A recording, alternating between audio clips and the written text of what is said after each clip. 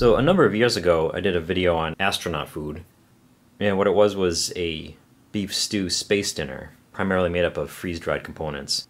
And the thing that's funny about it is I sort of did it as kind of a joke, because I usually do military rations, and the fact that this was freeze-dried stuff, it seemed like it kind of went along with that. But it was something that was really geared more towards kids, this product. It wasn't real space food by any means, and it even said it on the packaging that it was similar to the kind of stuff that astronauts would get. I guess the idea was just like the freeze-dried astronaut ice cream that you can buy at gift stores at science museums. Just the freeze-dried technology was something that had been used at some point in spaceflight for food for the astronauts. But anyway, I never really claimed that astronaut space dinner was real space food. It was just something that I was able to find and I thought would make for an interesting video. The other interesting thing about that video is that despite the fact that I have done dozens and dozens of videos on actual military rations, that commercial package, like I said, mainly geared towards kids, remains one of my most watched videos. And I do get comments on it, still to this day, saying, "This is not space food. How could you prepare this in space? There's no way this," basically stuff to that effect. And I never really thought I had any chance of getting real space food. But as it turns out, there's a company out there called, appropriately enough, Space Food. And you can find them at foodforspace.com. And they're selling what they're calling authentic astronaut food. I recently got this package from them, and you can see this actually comes from Russia. I decided to combine this with an unboxing along with the review because this box was just way too cool. It came from Russia, and you can see it's got the customs label on here.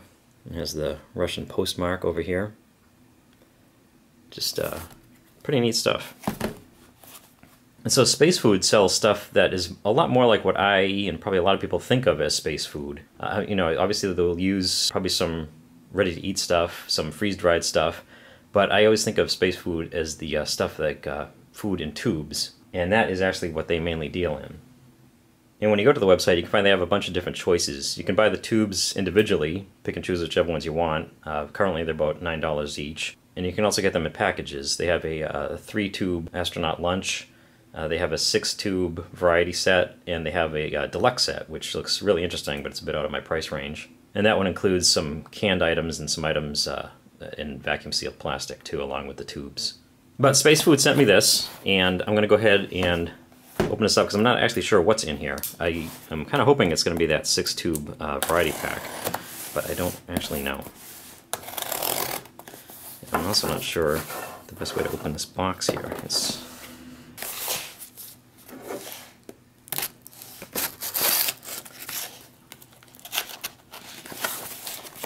Yeah, here we go. Alright, let's see what Space Food sent along to be reviewed. Wow, this is pretty cool. A lot different than that commercially packaged astronaut food and the astronaut ice cream. Yeah, we do have this 6 tubes, and they come. It's kind of nice how they come in this little box here, and it perfectly fits in there. And they come in these neat little triangular boxes, individually boxed in these things. And let's see what we have.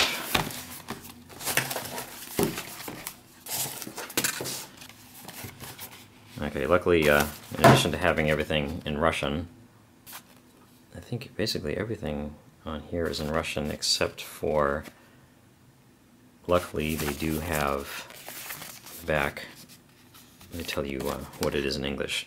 We have borscht, raselnik, cottage cheese with blackcurrant puree, meat puree, that sounds like a classic tube food, meat puree. Here is cottage cheese with sea buckthorn puree, I'm not sure what that is, and pork with vegetables.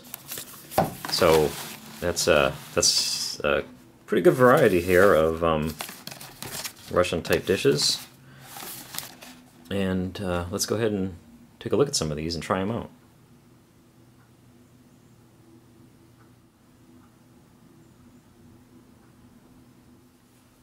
Alright, so this is pretty much my spaciest plate. It seems like the best one to use for this. And before we really get into this, I did want to say one thing that's nice to know is that this stuff is indeed approved by Space. I like this little sticker they have on here too for sealing it. So a few bits of information from the Space Food website.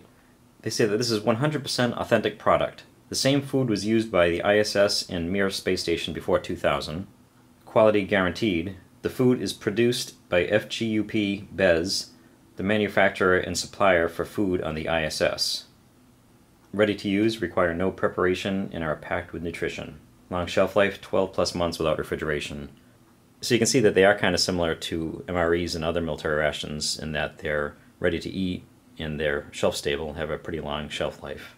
And in case it's not cool enough that this is space food, they even add a little bit of intrigue with this part here. All items are produced carefully in the state-owned plant FGUP Bez, specializing in producing the best food for special and secret missions, such as space flights, for special forces, in the Ministry of Emergency Situations. I think that's pretty cool. And here are the directions for use. I'm guessing because these are metal tubes, that's what the first one refers to. Don't preheat in a microwave oven. On the ISS, you can use a special heater for tubes and cans. On Earth, you can put it in hot water for 5 to 7 minutes, or put it on a warm water heating battery for 10 to 12 minutes, or put it on a car heater for 10 minutes, or eat it without heating it at all. It's delicious. So that's what we're going to find out next, if it's really delicious. Why don't we start off with traditional Russian dish, borscht. I believe this is a soup made with beets. That's generally what it is anyway. I'm sure there's other kinds, other varieties. If you can read this, you probably know a lot more than I do. Looks like it's 115 grams. I'm guessing that's what that says. There's the heating instructions. And no idea what that says.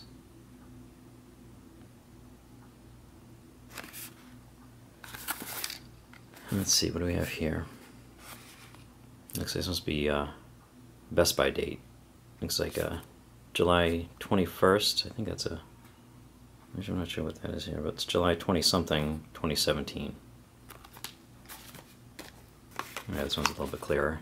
July 21st, 2017.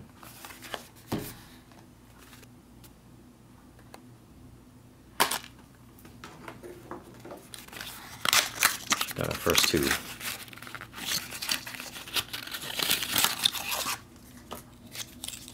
And here is your tube of space food.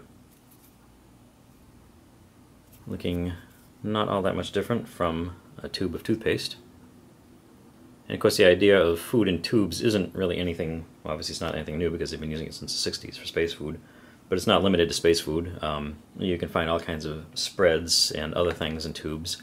And there is stuff like this kalis here. This is from IKEA. And this is creamed smoke roe.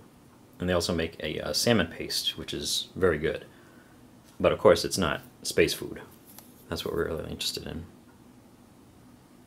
And here's some information on here, which I can't read. But I'm guessing that's ingredients. And some other stuff here. Hopefully this will mean something to somebody. And let's check it out. So this is one of the ones that has the seal tube, and the cap has a little pointy thing in there so you can puncture that. Whoa. Oh, it smells like soup. Seems to be a little bit liquidy. Let me see what... yeah, look at this. This is our borscht. Put a little bit on here. Smells good. It actually smells like a minestrone kind of a vegetable soup sort of a thing. Let me try that out. Yeah, that's surprisingly good. Something that just came out of a tube. It basically just tastes like a vegetable soup. Not very much like a beet flavor, but certainly not bad. Let's try out this Rasselnik. Don't know if I'm saying that right, but if I'm not, I'm sorry. And this is a another traditional Russian soup based on pickled cucumbers, I believe.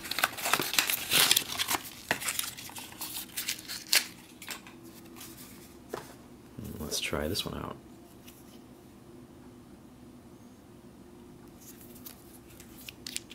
It's weird, you kind of expect it to be some kind of a creamed thing, but basically it just came out as soup. It smells very, very similar. It's a bit more creamy.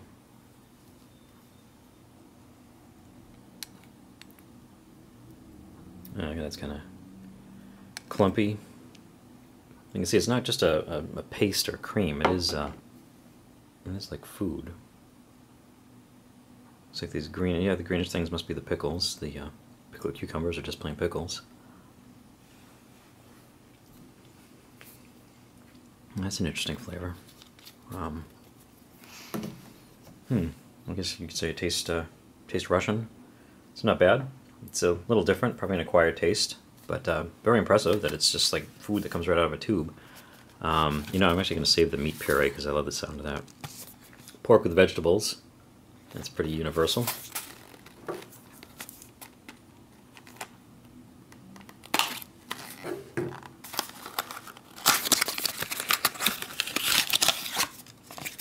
Try all of these cold, and then I'll probably heat them up a little bit too and see if they're any different. Pork with vegetables, and his, I'm guessing, your ingredients. And other information.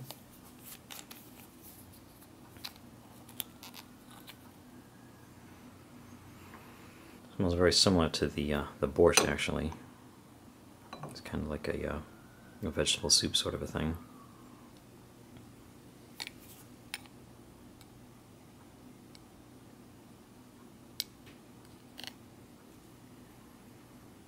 It smells like the borscht with some green pepper in it.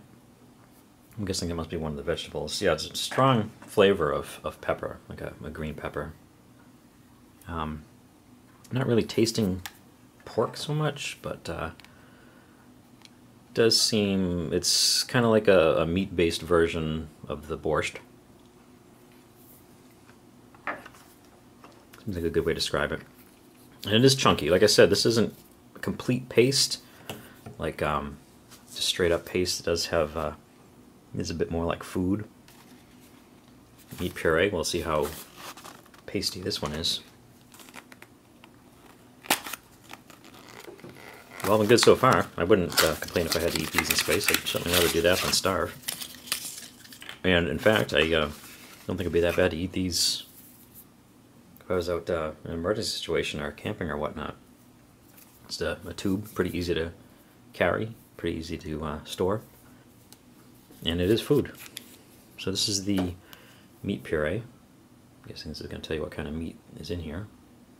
Russian readers will be able to inform us, I'm sure. And once again, it smells kind of like a vegetable soup. Kind of smells like an MRE pasta-based sort of a thing. Oh, this is a little bit runny here. Whoa, it's a lot runny. Doesn't seem to want to come out. Maybe it's not as pureed as they said. Wow. Try to open it up a little bit more. Okay, that should be better. Nope. Oh, wow. Woo! I don't even want to say what that seemed like it was coming out, but here's our meat puree. That was an odd presentation there, but I have a feeling this is going to be my favorite one so far, partially because I'm not a vegetarian, i.e. I like meat. Yeah, it tastes like a ground beef MRE type of a dish.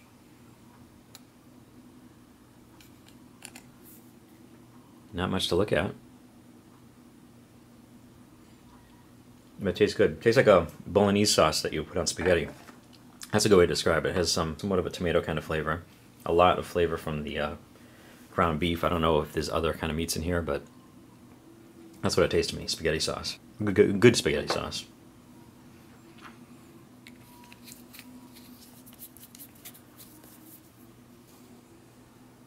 Alright, that's going to leave us with our, I don't know if you would call these desserts or sides, but cottage cheese with sea buckthorn puree. It's funny that this is both cottage cheese based instead of just having like a blackcurrant puree or something. Cottage cheese isn't really my thing, but this should be interesting.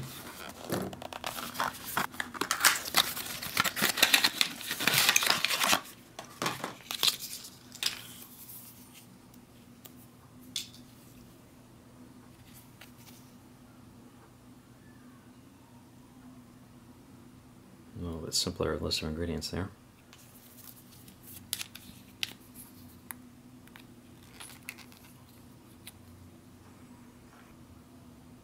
Smells kind of sweet. Another one that wants to spew out of here. Ugh, that's kind of weird.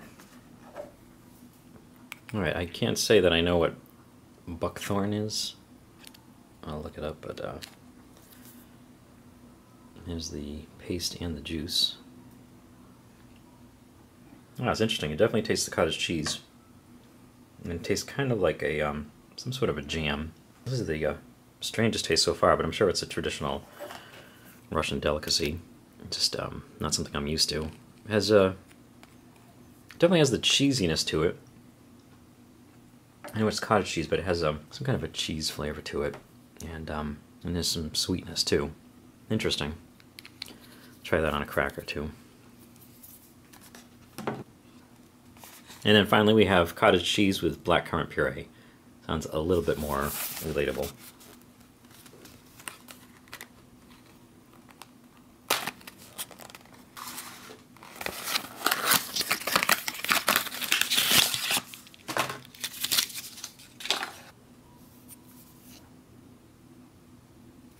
What's your information on this one?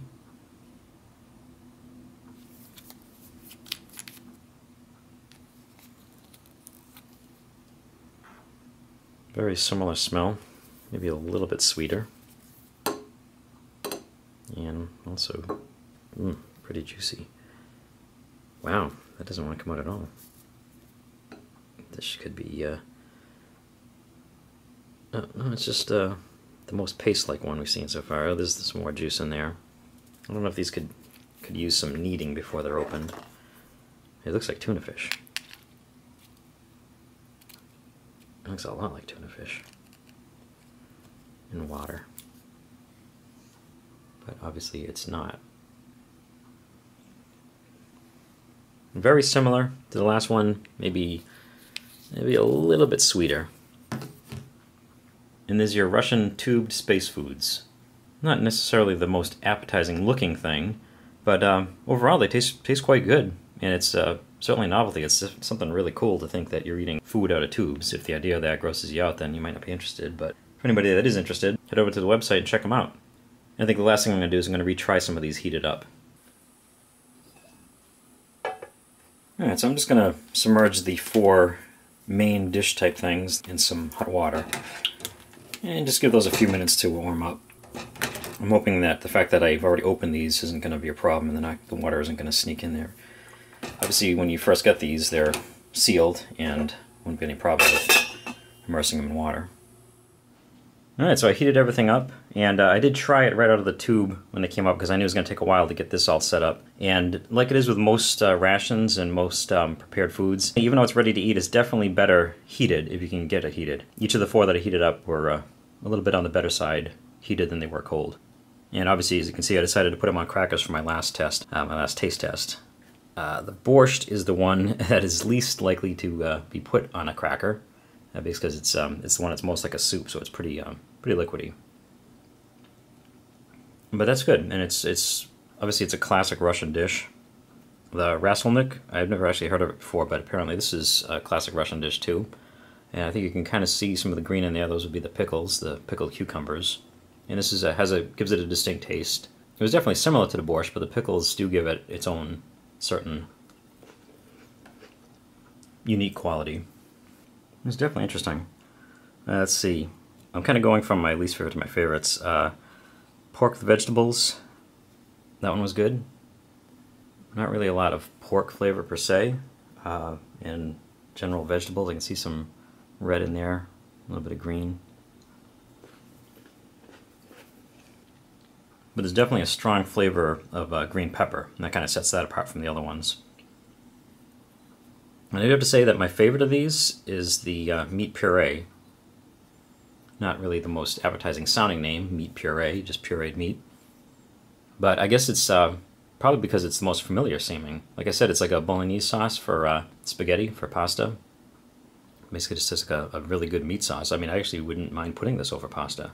The rasselnik and the borscht, they're great, but and it's what's cool about them is it's neat getting some typical Russian fare, but obviously I'm not really familiar with those kind of things. This just really is very familiar to me. Yeah, it's very good. It really is good. Now, I would be curious to know if there is tomato in this, if it's a tomato-based kind of a sauce that it's in. And that leads us with the cottage cheese with sea buckthorn puree, which, as I said, I'm not really sure what that is. And these two obviously lend themselves probably best to the crackers. And it is good. Like as I said, you do get the taste of cheese and some sweetness from whatever the sea buckthorn is. And in this case, the blackcurrant, which is a bit more familiar to me. Not too much of a difference between the two. It's definitely an interesting taste.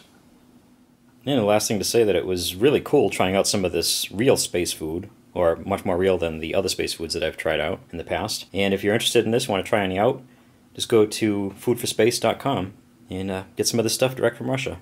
Thank you for watching. Nope. Oh, wow. Woo!